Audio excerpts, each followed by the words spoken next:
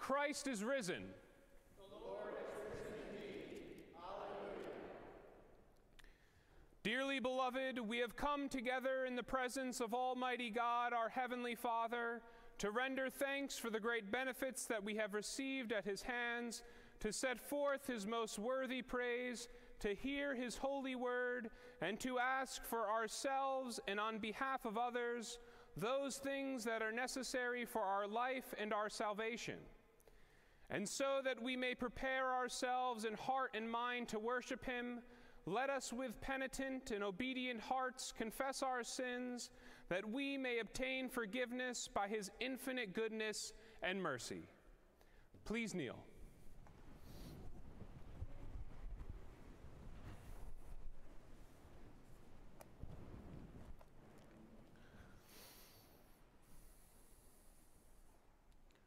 Almighty and most merciful Father, we have erred and strayed from thy ways like lost sheep. We have followed too much the devices and desires of our own hearts. We have offended against thy holy laws. We have left undone those things which we ought to have done, and we have done those things which we ought not to have done. But thou, O Lord, have mercy upon us. Spare thou those who confess their faults. Restore thou those who are penitent, according to thy promises declared unto mankind, in Christ Jesus our Lord.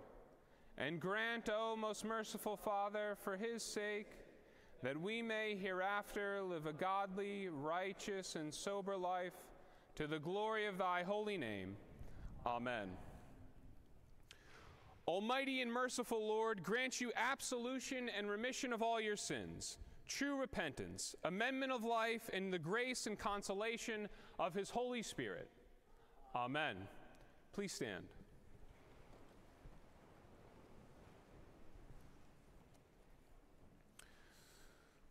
O Lord, open thou our lips, and our mouths shall show forth thy praise. Glory to the Father, and to the Son, and to the Holy Spirit, as it was in the beginning, is now, and will be forever. Amen. Alleluia.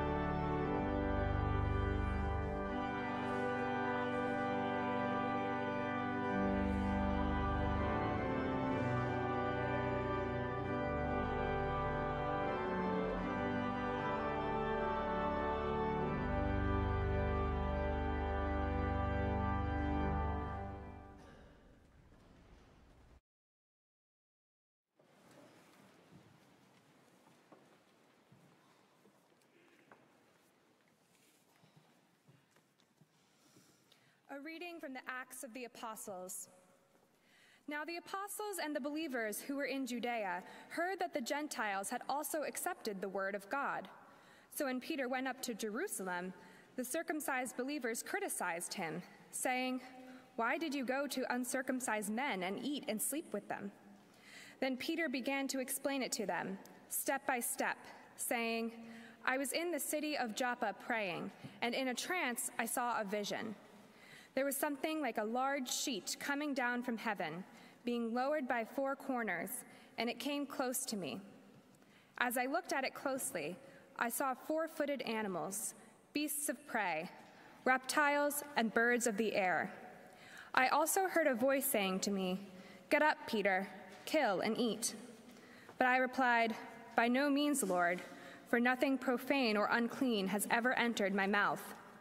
But a second time the voice answered from heaven, What God has made clean, you must not call profane. This happened 3 times, then everything was pulled up again to heaven. At that very moment, 3 men, sent to me up from Caesarea, arrived at the house where we were. The Spirit told me to go with them and not make a distinction between them and us. These 6 brothers also accompanied me, and we entered the man's house. He told us how he had seen the angel standing in his house and saying, Send to Joppa and bring Simon, who is called Peter. He will give you a message by which you and your entire household will be saved. And as I began to speak, the Holy Spirit fell upon them just as it had upon us in the beginning. And I remembered the word of the Lord, how he had said, John baptized with water, but you will be baptized with the Holy Spirit. If then God gave them the same gift that he gave us when we believed in the Lord Jesus Christ, who was I that I could hinder God? When they heard this, they were silenced. And then they praised God, saying, Then God has given even to the Gentiles the repentance that leads to life. The word of the Lord. Thanks be to God. We will now continue with the portion of Psalm 148 found in your bulletin. We will read it responsively by whole verse. Hallelujah! Praise the Lord from the heavens. Praise him in the heights.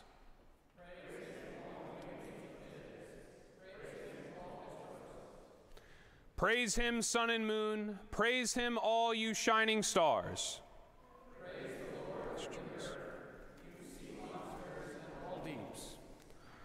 Fire and hail, snow and fog, tempestuous wind, doing his will. Mountains and all hills, fruit trees and all cedars. Wild beasts and all cattle, creeping things and winged birds. Kings of the earth and all peoples, princes and all rulers of the world. Young men and maidens, old and young together. Let them praise the name of the Lord, for his name only is exalted. His splendor is over earth and heaven.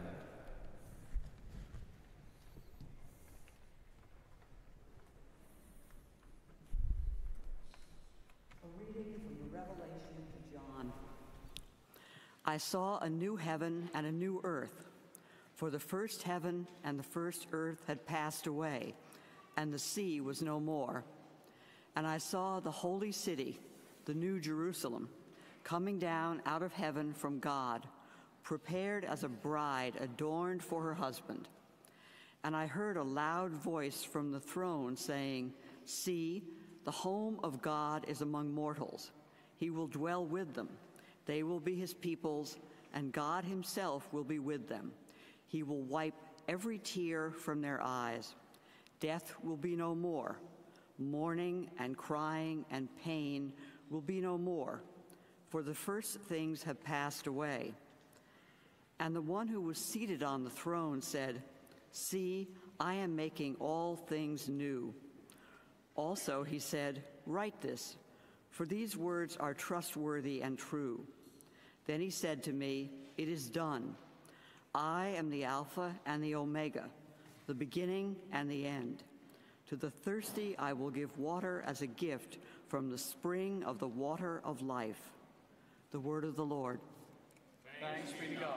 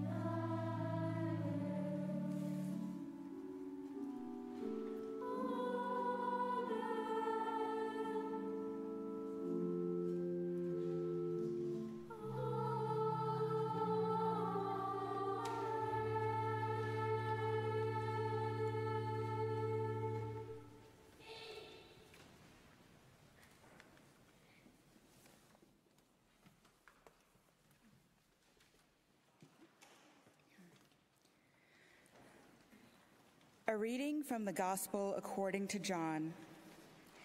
At the Last Supper, when Judas had gone out, Jesus said, "Now the Son of Man has been glorified, and God has been glorified in him.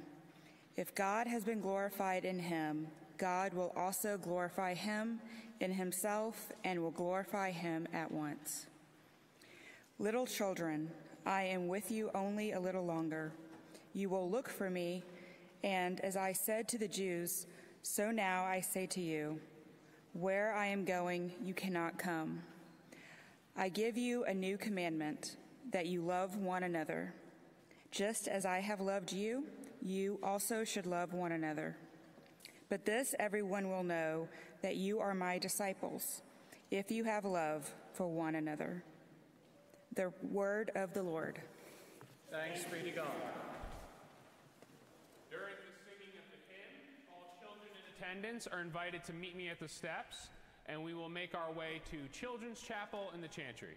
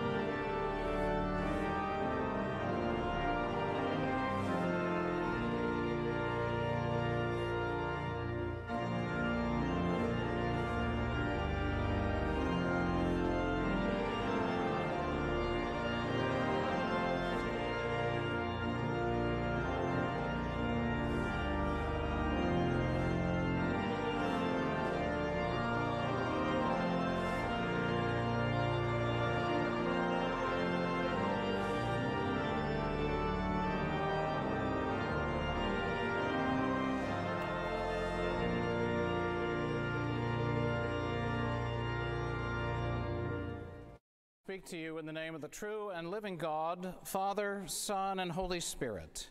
Amen.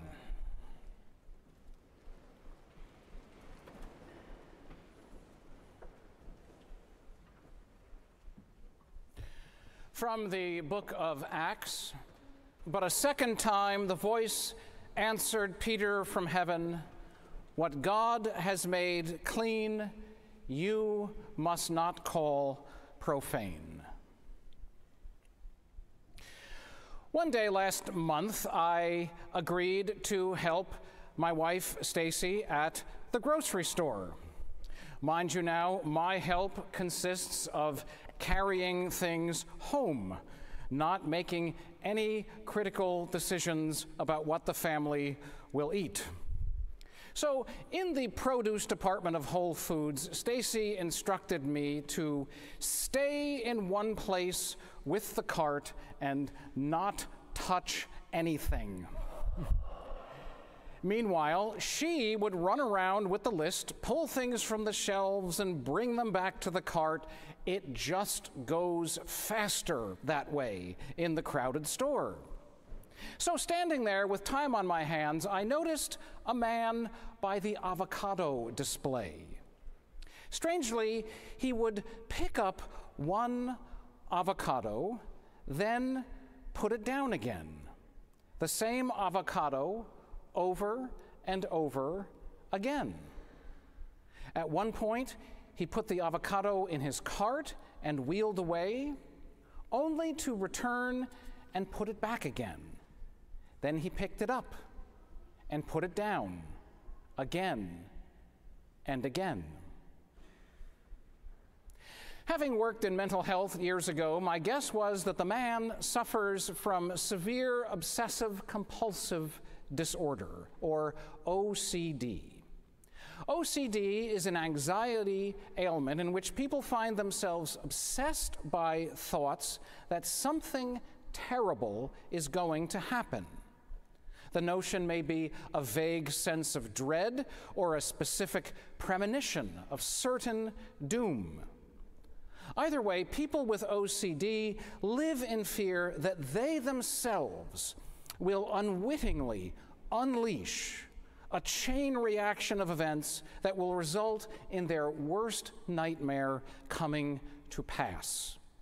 If they are thinking the negative thought as they walk through a door, or switch off a light, or pick up an avocado, their compulsion is to go back and do it over again.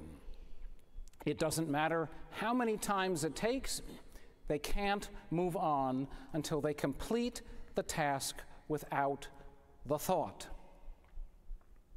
Obviously, a high degree of magical thinking is involved that ascribes cosmic significance to the most ordinary of daily actions. Last month in Whole Foods, I inwardly grieved for the man caught in a repetitive ritual in the produce department. He might have remained there for hours, for all I knew. In today's reading from the book of Acts, we hear the Apostle Peter tell the story of how the Spirit of God freed him from a particular place of immobility. Peter is perhaps the best known of the disciples who walked with Jesus during his earthly ministry. Throughout the Gospels, we see that Peter was impulsive, opinionated, and fiercely loyal. He was a fisherman when Jesus first called him to follow, so I've always imagined Peter to be more of a rugged outdoorsman than someone concerned with keeping his fingernails clean. Nevertheless, Peter was an observant Jew who abided by the law of Moses as his people interpreted it at the time. Apparently, he was quite fastidious in his keeping of the law's finer points. Certain foods and people were unclean. Then, as now, Jews were not to eat pork, shellfish, or insects. They were not to mix meat and dairy. Concerning unclean people, certain types of sinners always qualified, but at the top of every list would be Gentiles, any non-Jew. Could a Gentile share in the promises that God had made to Israel? Many scholarly conservative Jews at the time thought that it was highly unlikely. Therefore, it was simply best to avoid the Gentiles as much as possible, or you could be unclean yourself and risk God's displeasure. What is more, since you could never entirely be sure you hadn't slipped up, the practice of regular ritual purification was the smart way to stave off divine wrath. The book of Acts, as you likely know, tells the story of the early church in the years immediately following the resurrection.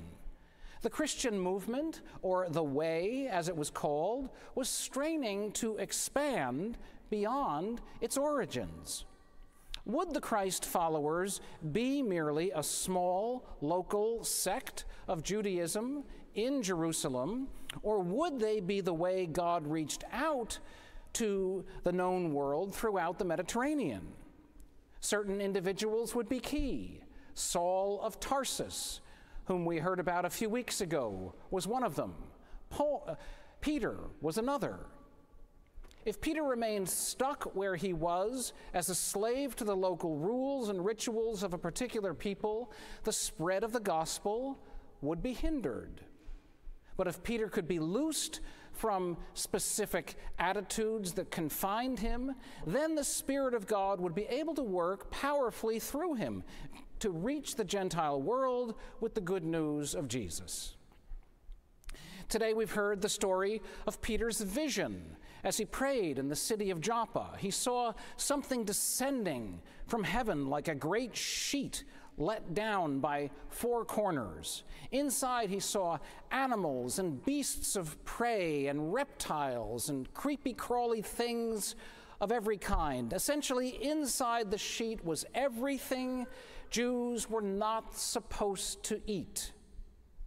But Peter heard a voice commanding him to do just that. Peter protested, "By no means, Lord, for nothing profane or unclean has ever entered my mouth." But the voice of the Lord declared, "What God has made clean, you must not call profane." The book of Acts tells two versions of the same incident. The other account, just earlier than this one, reveals that Peter was perplexed by the meaning of the vision. But eventually he realized that God was releasing him from the narrow definitions of what was clean. God was erasing the distinction between clean and unclean. Thus, Peter could move on in the mission to the Gentiles, specifically to the house of a man named Cornelius. Cornelius was a Gentile, a soldier in the Roman army.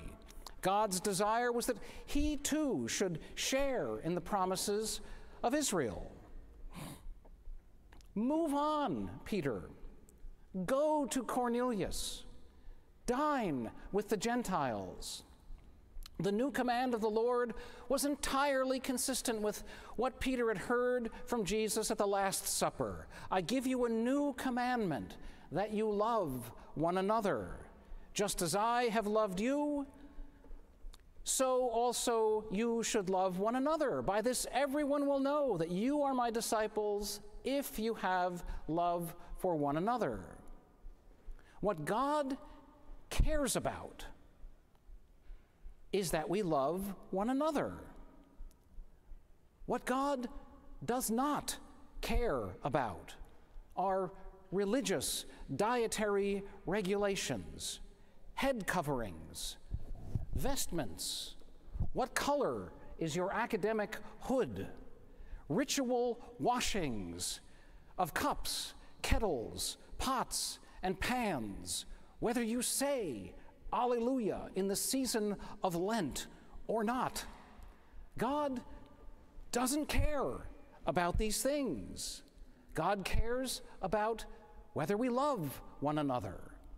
The notion that we can control the mind and mystery and majesty of God with our rituals is magical thinking. I will stop short of using the term mental illness, but we are pushing up against it. Move on. You are free. You are released. Take the avocado and go. Dine with the Gentiles, Peter. Let them serve you a bacon cheeseburger. Eat it and tell them about Jesus. The new freedom in Christ sounds like a powerfully attractive offer, doesn't it? In the same way, St. Paul would later write to the Galatians that in Christ there is neither Jew nor Greek. There is neither slave nor free. There is neither male nor female, for you are all one in Christ Jesus. Even still, as much as we might agree intellectually with the way God sees the human family, we have a tough time embracing it and moving on. Distinctions of race, religion, class, and sexuality sharply divide us. Why do we get stuck in the old way? We get stuck for all sorts of reasons. The old way is what we know. It's the status quo, simply the way things are. Fear and anxiety play a part, as does a certain degree of magical thinking, that our own rituals have the power to unlock the blessings of God. We continue, therefore, making much of distinctions that cannot matter much to God. Jew and Greek, slave and free, male and female. Or how about this one? Try this one on, Episcopalian and Baptist. During Holy Week, I was attending a service at the Cathedral of St. John the Divine. As you may know, the cathedral is the largest in the world, even though it's only 2/3 complete. It's 600 feet long. You could fit Grace Church essentially in the choir stalls of the cathedral. But it's only 2/3 complete. The center of it is not. I was sitting there looking at the rough, unfinished, and dare I say, unattractive portions of the unfinished sections, and I imagined that if I had $1 billion to spare, I'd be tempted to get the job done. Apparently, a century ago, the diocese did indeed have such an offer.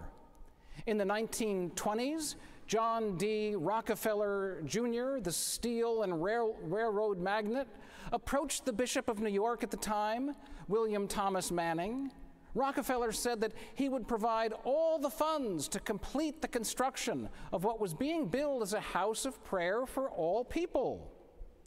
All Rockefeller wanted in return was to be made a trustee of the cathedral. Bishop Manning declined. Why? Because Rockefeller was a Baptist. Manning didn't think it was appropriate for a Baptist to be a trustee of the Episcopal Cathedral. So Rockefeller moved on to build and finish Riverside Church, while St. John the Divine remains incomplete, probably forever. In defense of Bishop Manning, my guess is that he was concerned about identity. St. John the Divine was to be the Episcopal Cathedral, administered by Episcopalians. It was to be built of pure stone, not a mixture of stone and Rockefeller's steel. Likewise, the Jews were concerned about identity. They were fearful that if they did not maintain the rituals that set them apart as a people, they would simply be absorbed into the great ocean of humanity. The tension that Peter experienced when trying to process the meaning of his vision is one that is known to every people in every place and time. It's the tension between identity and relevance. On the one hand, we can choose to guard our identity so jealously that we become irrelevant, a curiosity to some and an annoyance to others.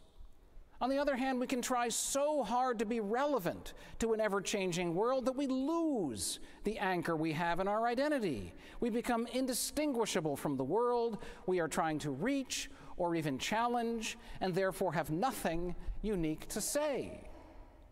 As the Spirit of the living God impels us forward, our challenge is always to walk the fine line between identity and relevance.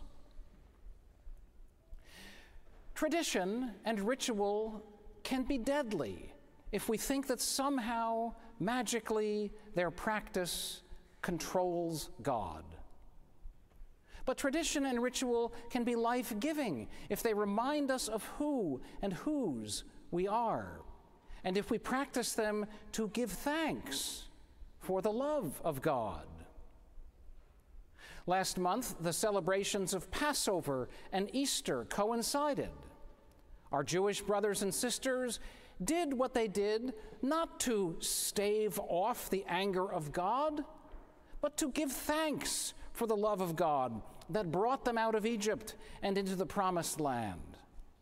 Likewise, we Christians gathered here on Easter Day, not because God required it, not because God would be angry if we didn't.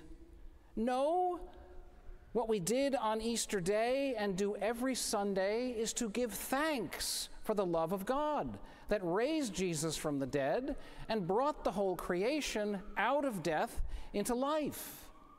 Hopefully, you're here today, kneeling, standing, sitting, praying, not because you have to be here, but because you want to be here.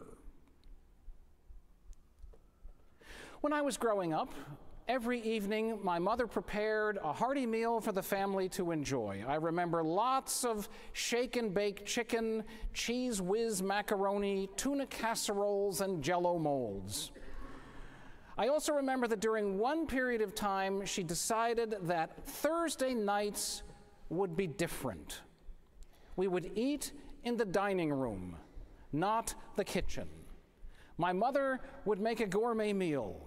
She would shop for the ingredients. She would bring me along to carry things home. And if I didn't touch things in the store, I might get a lollipop for the walk home. We would use, on Thursday evenings, the fine china and light candles. My father would stack LPs of Mozart and Beethoven on the stereo. It had to be Mozart and Beethoven. We did not know why. We did not ask why. That is the way it had to be. The Thursday dinners were extra work for everyone, especially the washing of cups and kettles and pots and pans and the cleaning up at the end of it. But we did those things not because we had to do them, rather because we wanted to do them. I have incredibly fond memories of those Thursday nights. To this day, I give thanks for the conversations we had, the bonds we established, and the intangible good we accomplished through the ritual of treating each other as if we were honored guests. Sometimes a gourmet meal is what it takes to call everyone to a higher level, even into the closer presence of God. At other times, guacamole and chips will do. In all things, remember, what God cares about is that we love one another. What God has made clean, we must not call profane. Amen.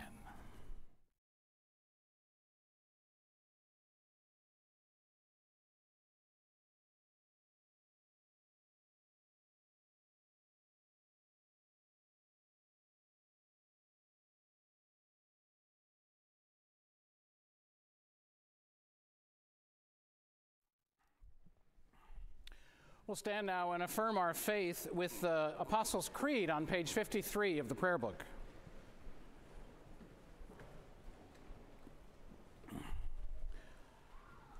I believe in God, the Father Almighty, maker of heaven and earth, and in Jesus Christ, his only Son, our Lord, who was conceived by the Holy Ghost, born of the Virgin Mary, suffered under Pontius Pilate, was crucified, dead, and buried. He descended into hell. The third day he rose again from the dead. He ascended into heaven and sitteth on the right hand of God the Father Almighty. From thence he shall come to judge the quick and the dead. I believe in the Holy Ghost, the Holy Catholic Church, the communion of saints, the forgiveness of sins, the resurrection of the body, and the life everlasting. Amen. The Lord be with you. And with thy spirit. Let us pray.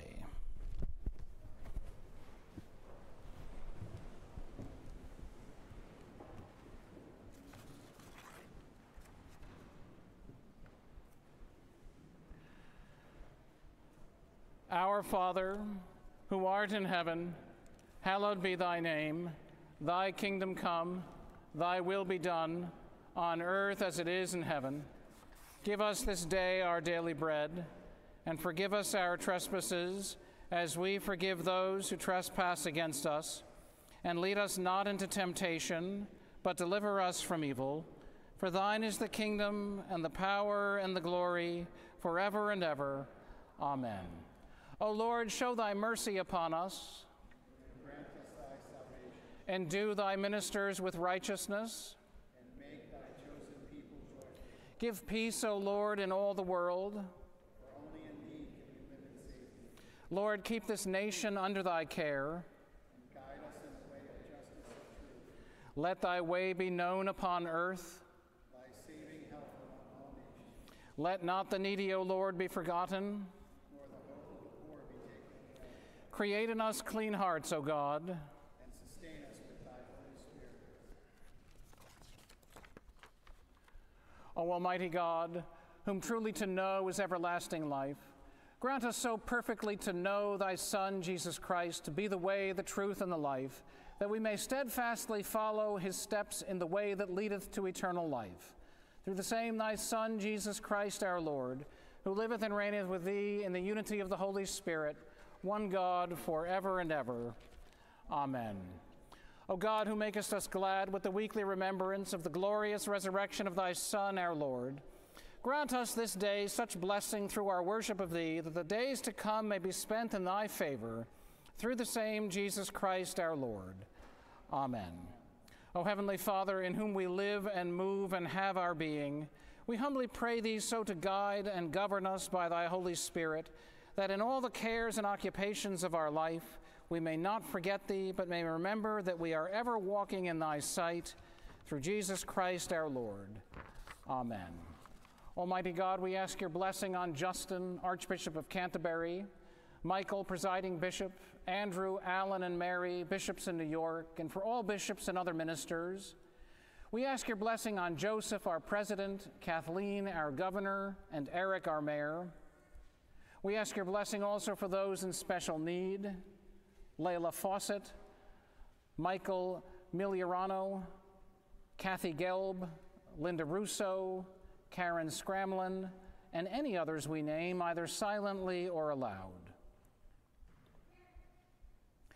For justice, peace, and freedom in this and every place, especially in Ukraine and all the troubled regions of the world.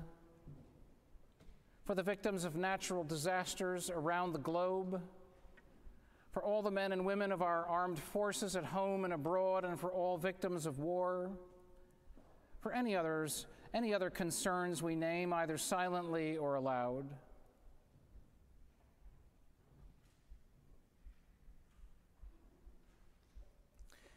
We pray for all who have died, that they may have a place in your eternal kingdom, remembering especially William R. Miller, John E. Reber, and any others we name, either silently or aloud.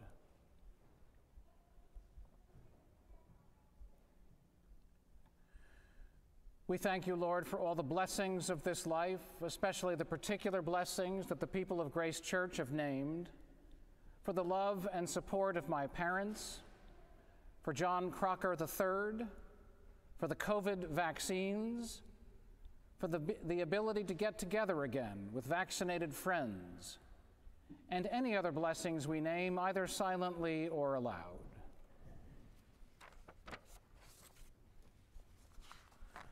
Let us all say together the general thanksgiving as you'll find it in your bulletins.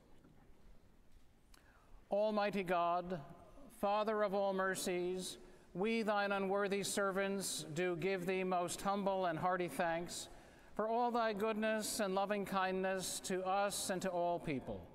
We bless thee for our creation, preservation, and all the blessings of this life, but above all for thine inestimable love in the redemption of the world by our Lord Jesus Christ, for the means of grace and for the hope of glory.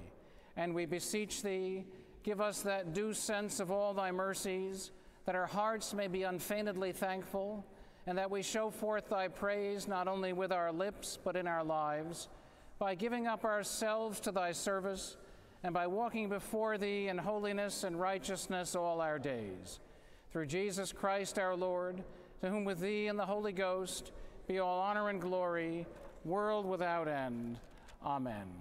Almighty God, who has given us grace at this time with one accord to make our common supplication unto thee, and hast promised through thy well-beloved Son that when 2 or 3 are gathered together in his name, thou wilt be in the midst of them.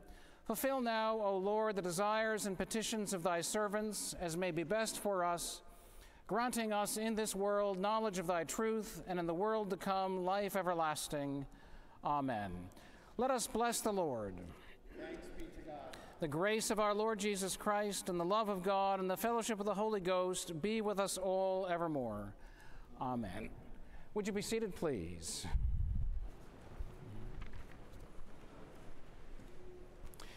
I want to welcome all of you to Grace Church this morning in the name of our Lord Jesus Christ, to say a special word of welcome to those who are visiting with us today. If this is your first time here, very happy that you found your way among us, and perhaps you'd like to fill out one of the newcomer cards you'll find in the pews just by the books, underneath the bookshelves, or the prayer books and hymnals, and you can leave that on the offering plate as it comes by.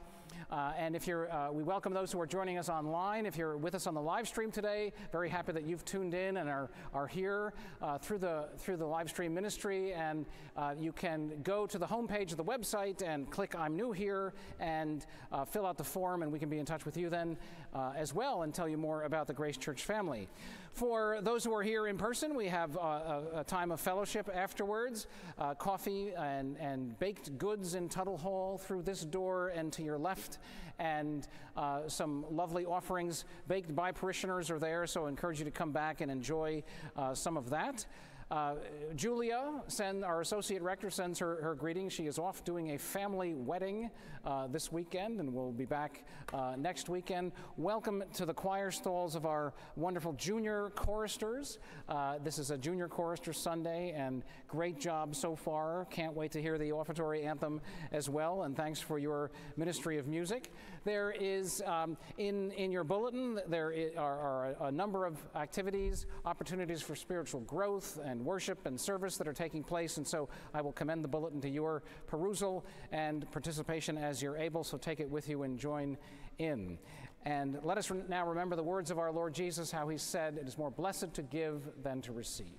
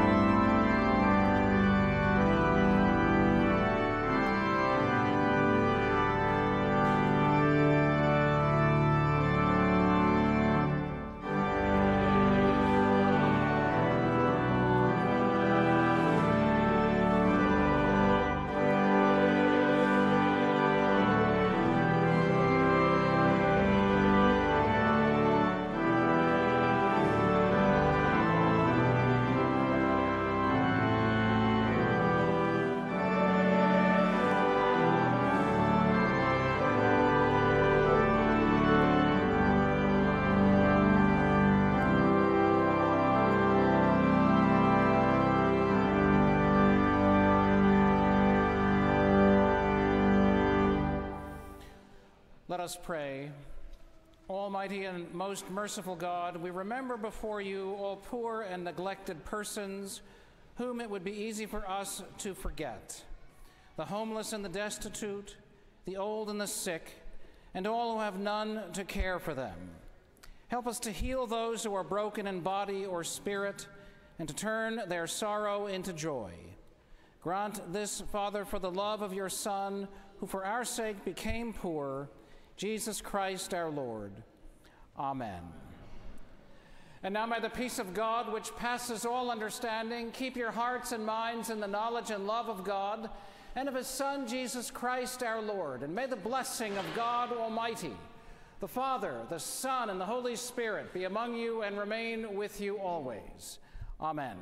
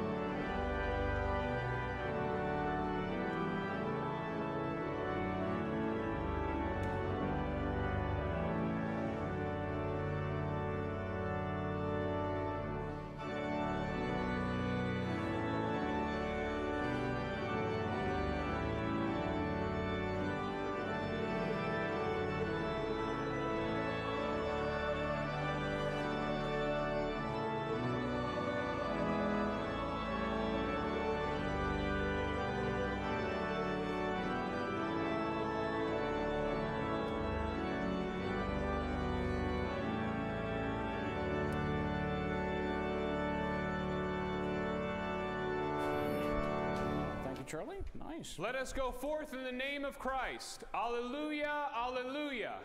Thanks be to God. Hallelujah.